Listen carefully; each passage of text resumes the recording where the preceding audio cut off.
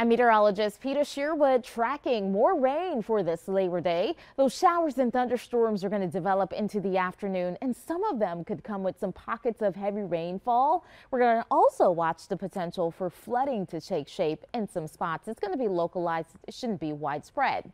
As we head into tomorrow, we'll start off with some coastal showers as you guys head back to work and school, and then those showers and thunderstorms moving inland for the afternoon along the sea breeze. We are going to keep rain chances in place as we head through the week, though it will come down ever so slightly. This boundary moving across North Florida will eventually stall out, and because it's going to stall out, we will continue with our winds out of the south and the east. So plan for more rain to move through, but it's not going to be as heavy and it shouldn't be as widespread as what we saw for this weekend.